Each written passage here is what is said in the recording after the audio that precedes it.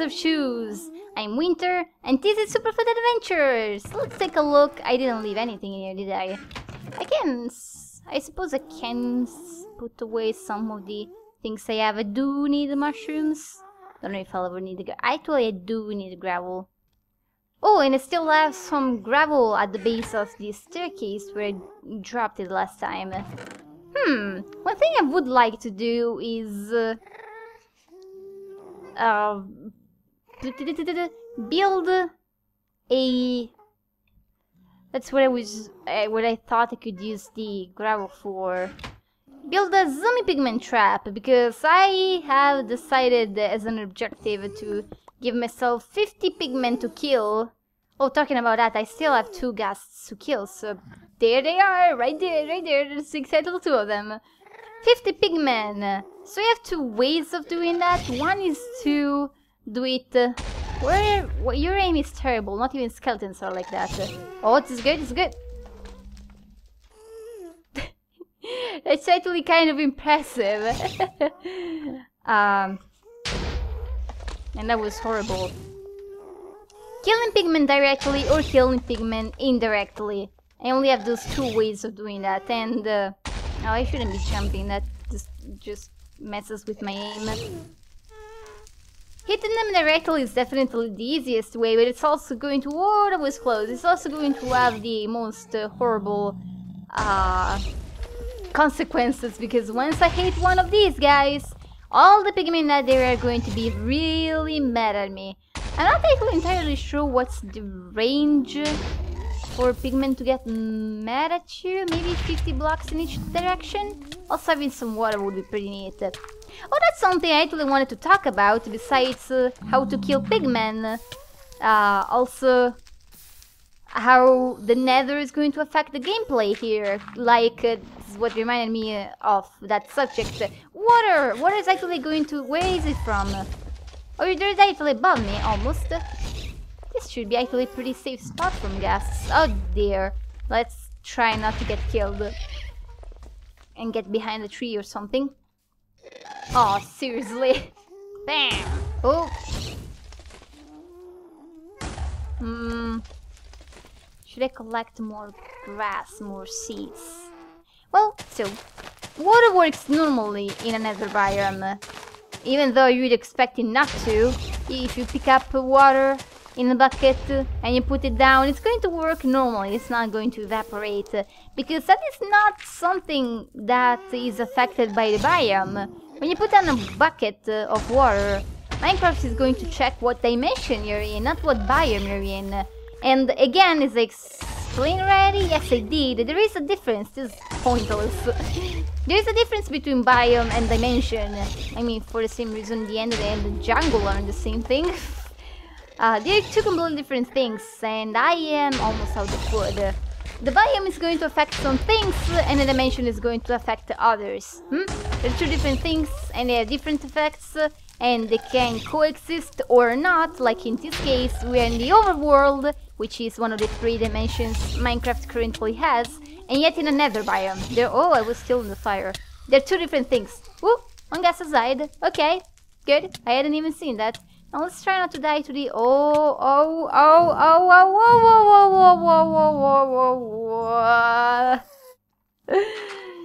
A bit too close. I'd like not to repeat that experience. Hi there. Let's see, do I still have gravel on me? I believe I do. There we go.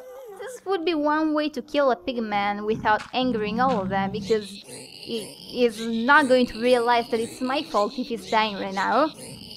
Because it's a pig and a zombie. Both of them do not really have... Well, a pig definitely has much more brain than a zombie does. I guess a zombie has brains anyways. They just are not functional. I don't know where I'm going with that, but what's important is that I killed my first pigman, but I can't... I definitely will never manage to kill 50 of them this way, because trapping a single one in some blocks, I guess breaking the blocks below it could be faster or not. Well, I should be using a shovel. It's going to be really annoying to do. making a much bigger trap with a whole bunch of gravel on top could maybe work. I think pigmen could possibly drown. That's actually kind of funny. That's a funny concept. I'm not expecting the pigmen to be able to breathe underwater. So maybe eventually once I get water I could use that. But I would like to actually start working on these as soon as possible because I need food. I need food badly. How many ghasts have I killed? Only one, I think, in this episode. I need to kill more. Let's go downstairs. I could explore the mineshaft to look for some bread. Okay, first I'll kill this ghast and then I'll go downstairs and try to look for some bread and maybe some melon seeds. Why not? Even though that is a terrible source of food as well. It's a shame I can't get bones. But yeah, I was talking about the difference between biomes and dimensions. Ouch! Again, oops, I did twice. The dimension is the thing that affects water buckets and not the biome. In the same way, the biome does not affect the spawning of fortresses. It's the dimension that does that, which is why we cannot get in the overworld of a superflat world, no matter what we do with a custom preset, we cannot get fortresses. So we will not be able, unless we travel, this is dangerous, unless we travel to the real nether, we will not be able to get our hands on the wither skeletons, which really don't give us much except renewable coral. Oh, I am not planning on building the wither either. Oh, I can hit you from here. No, I can't. If only... I have a glorious idea. In all modesty, I have a glorious idea. I'll kill you later. Just wait for me. Ow. Hopefully... Hey, let's try not to die in the meantime. Oops, I might totally die here. Uh-oh. Aww. That was terrible. Crap, I closed my thing with the netherrack. I have to punch through. I am silly. Okay.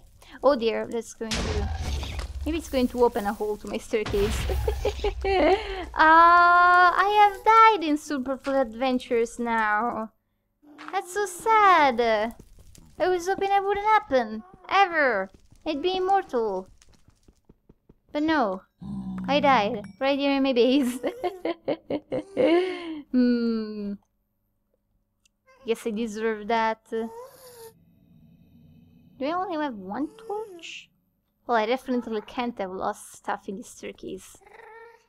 Yep, this was actually a very safe place to die in. To make sure I would get all my stuff back. So no fortresses, so no crazy loot from them either. I will have to travel to the real nether to be able to do that. Assuming this seed is nice and there's a fortress nearby of whatever portal I will end up building. I got one string. Wouldn't I get one string? I don't remember getting one string. Previous episode, maybe? Well, at least that filled my saturation and hunger. Let's have some blocks on my bar. I guess I can repair the shovels, build another pickaxe. But if there's one thing that is affected by the biomes, is the bed. I'd like to say something here. I am playing in this preset, how should I put it, semi-blindly. I haven't already played in this preset in survival before. What I have done instead has been indeed to start a world with this preset and test it and take a look around, fly around in creative and see whether my ideas for objectives and everything would actually work. I spent like 30 minutes. Oh crap, this is very not great. I spent like 30 minutes just flying around in creative to make sure that a vein of gold would have spawned down here at this specific layer, and I did find eventually some gold, which confirms what I was talking about heights that the veins of metal spawn at, but yeah, that's all I needed. I just wanted to see a vein of gold once. This also was not in this seed, obviously. This is entirely randomized, so...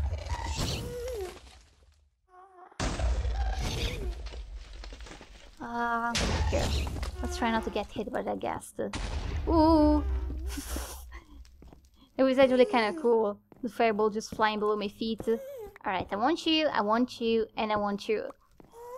So, I'm playing semi-blindly, as I said, so there are things I do not know about this preset. There are some things that may happen that I will not absolutely expect. One of those things would have been beds exploding.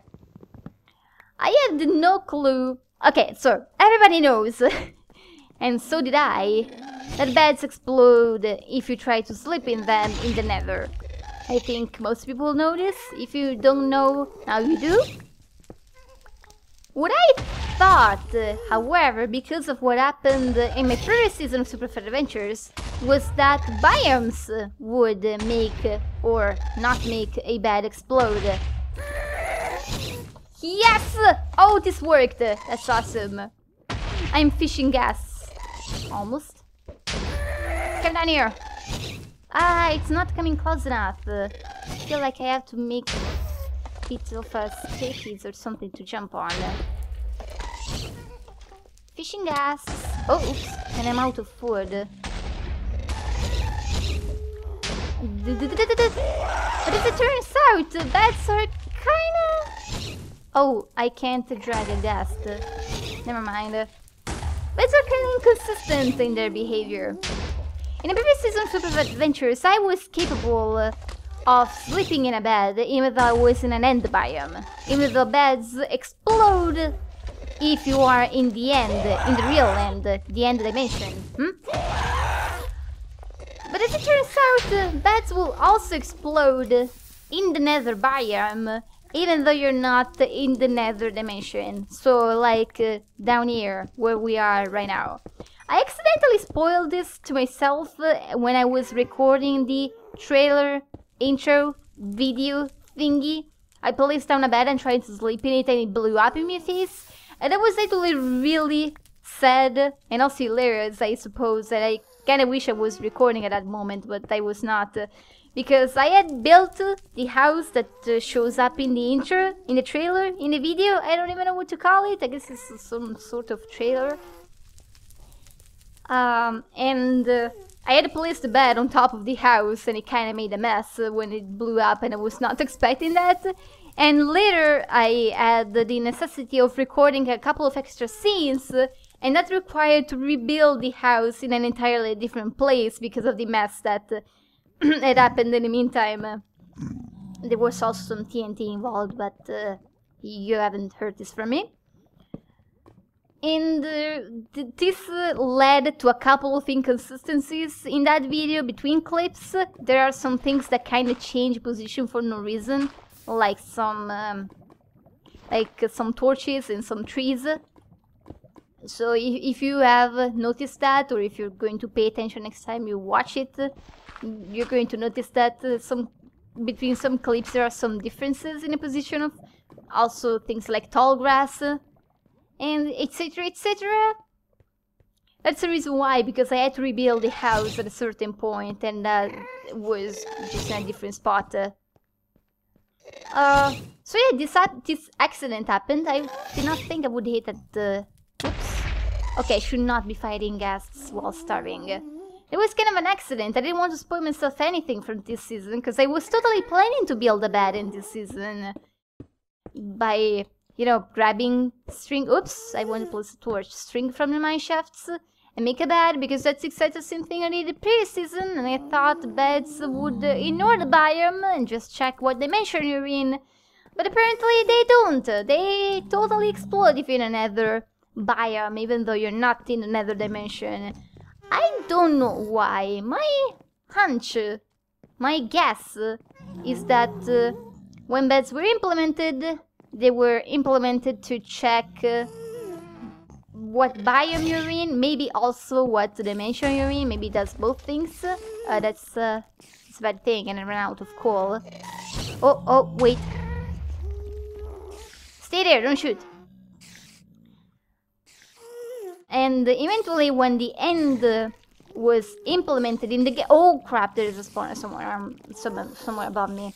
Eventually when the end was implemented in the game, they just made bats check what dimension you're in, because there was no need to check what dimension and what biome you're in, because even in Minecraft, normally if you're in an end biome, you're also in an end dimension. It's just, there's no need to check for both things. And then, oh, that is horrible.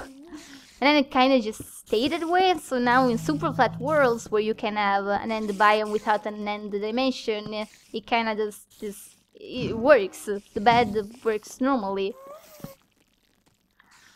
To summarize, I'm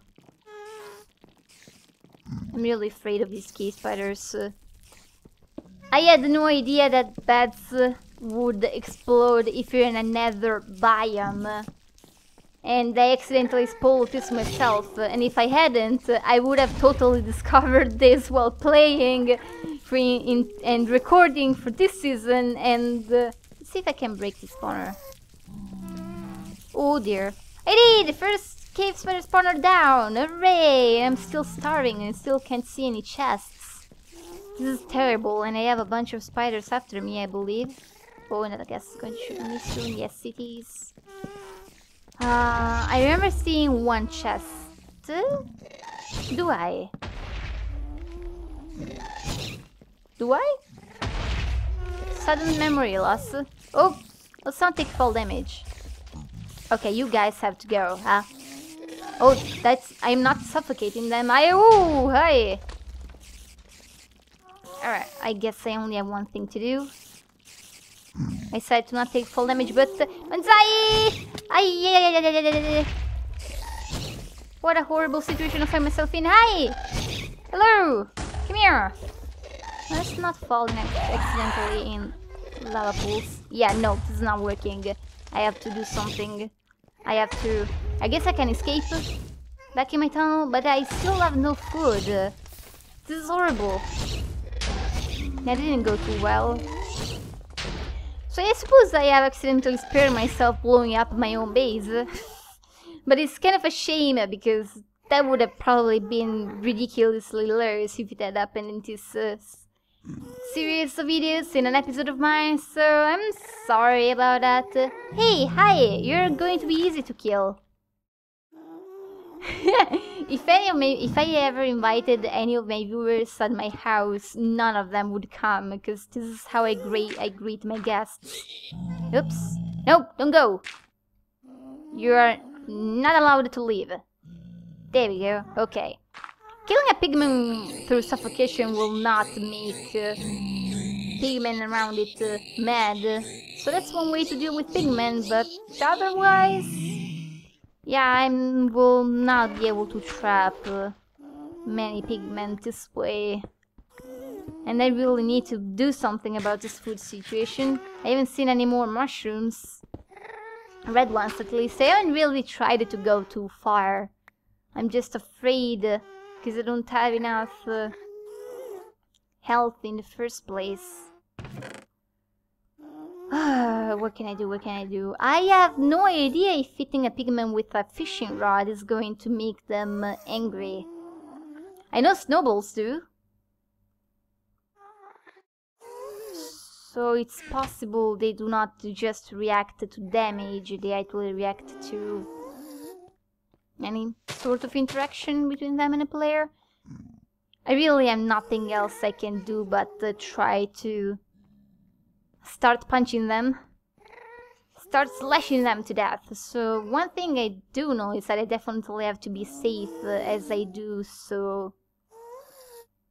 let's try to make some fences. I haven't really tried before to kill pigmen safely in any way. I don't know what to do. I would love to build a gigantic suffocation trap in the sky, but yeah, I have no idea how that would work.